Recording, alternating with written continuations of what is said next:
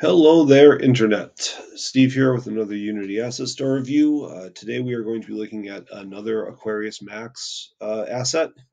This one is also in the Aquarius Fantasy series. It is going to be the FAE pack. This one retails at the time of recording this for $55 USD. Um, excuse me. Let's just go over the ratings real quick. Quality, just like always, it passes. I've said it before, I'll say it again. Aquarius Max does a really good job of cranking a fair amount of fidelity into a fairly low poly and low tris prefab, and they do a good job on the LODs and all that, and some of those more technical details. So definitely gets a pass there. Modularity and workability. I'm passing it, but honestly, on this one, just barely. Um, so we'll get into that. So there's two demo scenes here. We're going to just do a quick run through of those, and then I'm going to do a run through of the prefab hierarchy. The big reason why I'm like just barely passing it is on this, but I am still passing it on this is the like walkways and bridges and stuff are decently modularized, but that is pretty much where it ends. None of the house structures have any modular pieces from what I could find.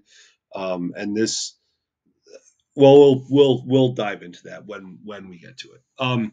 Support and serviceability, just like always, they give, like, they've been doing this for a while. They understand the value of that, and they're there if you need them. So definitely give them a pass there. And then value. Yeah, for $55, I'm gonna give it a pass. Um, like, I would really like to have seen more housing modularity, and then it would have been an easy pass for me. But I'm still passing it. But again, it's just this one's like just barely scraping by on that value input as well, because some of the stuff in here too is not that dissimilar from some of their other packs. So they're not exactly the same, but it seems like there's a little bit of possible overlap. So anyways, let's hop in to the first of the two demo scenes. We're going to be looking at the Enchanted Forest scene first. This is the smaller of the two demo scenes. So these bridges and stuff, actually, yeah, this first.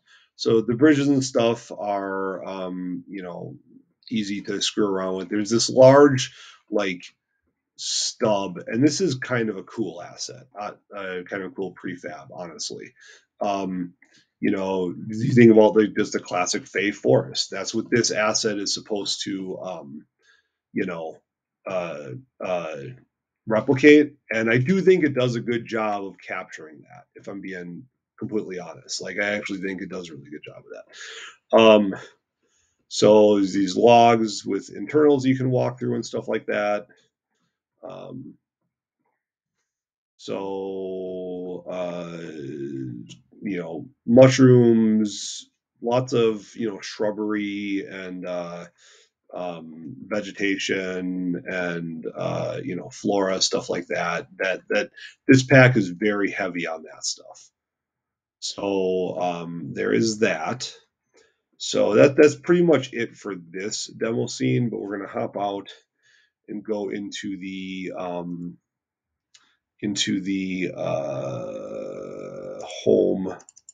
homes demo scene here. So this is a little more of a substantial demo scene. Um, all of the build. So the thing I will give them a lot of credit for this one is all the buildings do have interiors. There aren't that many buildings, so it's not like, oh my god, it's a huge feat or anything. But all the buildings do have interiors, from what I can tell. There are these bridges. These are definitely um, part of the modularity end of it. So there's the Fey elevator. We'll just take this guy up here. Oh crap! Did I miss it? I did miss it. Maybe I'll go back up. All right. So let's hop out here. Here's kind of so these bridge pieces and stuff, half of them are modularized, some of them are not. But these houses, these FAE houses are all just one piece each. They're all static meshes, and I would have really liked to have seen some modularity there. That I think was a massively missed opportunity by Aquarius Max. Now, the beds and all the stuff that's like the tables and shelves that are populating inside of here, obviously those are not part of the meshes. Like those are all individual set pieces, clutter pieces, and we'll kind of dive into that when we go into the prefab files.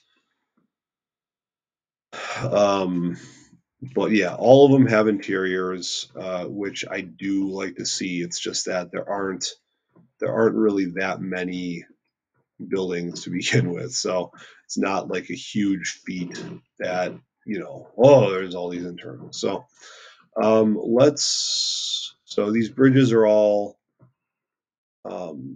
so one thing that you should keep in mind as I'm running through here, like bear in mind like the seeming variance of this, and this is part of why I gave it a big part of why I gave it a pass. Just bear in mind like how unique some of this level is. And then when we go into the FBX files, you'll see why, or the prefabs rather, you'll see why that is, why I think you'll see why I gave it a pass on that. These spiral pieces are all one piece. Like this is not modularized, so it's going to have to be like a specific height. You could mix and match these, I think, but the problem you're going to run into is the tree base.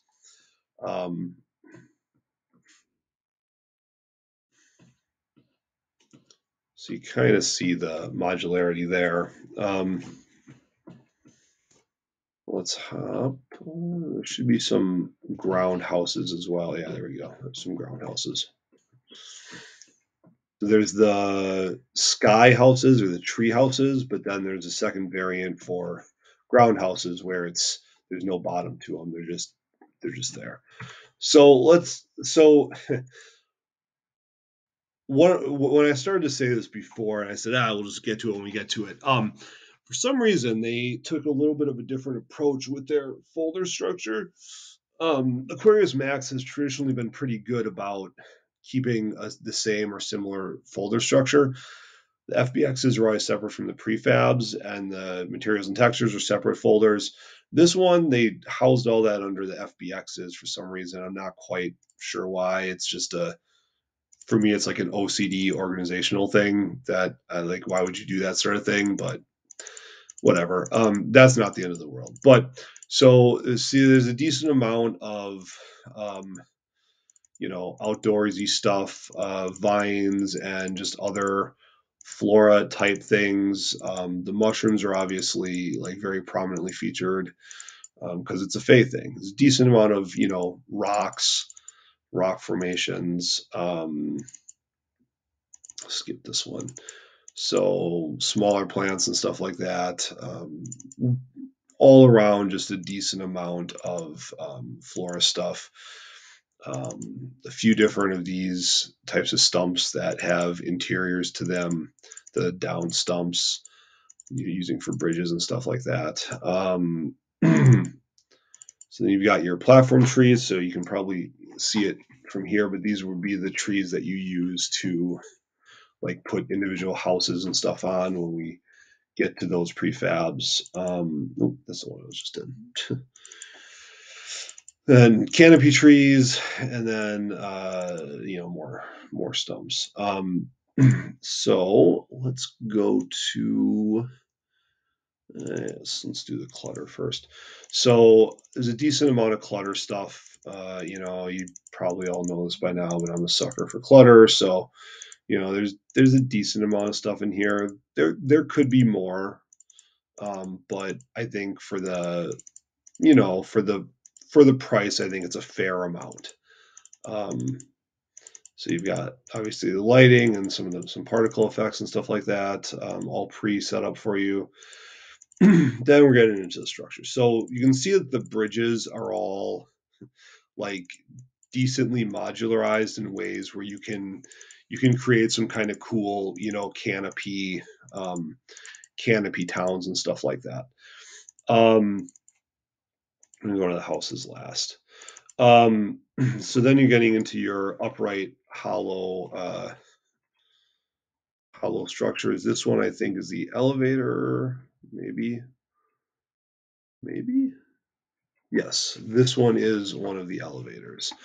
Um, there's a couple of them. Then you've got, so remember I said that these were all one big piece, and you kind of ran into a problem where, like, you can yank these out, but like they don't have similar pieces to build on top of. So you can do some stuff with this. It's just I would have liked to have seen a little bit more like a little bit more thought put into like maybe splitting these up into like a couple of pieces. You have this piece already, but like this piece was in the ramps, but you don't have some of these other pieces. So splitting some of that up would have been nice, but I don't think I don't think that that's a breaking point. I do think that there's still value there. And then just a couple of these. So let's go to the houses now, because oops, actually no, we'll do this first. So a few different bridges, like opposite bridges in here as well. You've got your tree platforms. So these are the things that you saw surrounding the trees. And then, more baseboards and stuff like that. So there's a decent amount of these. You can do some cool stuff with those.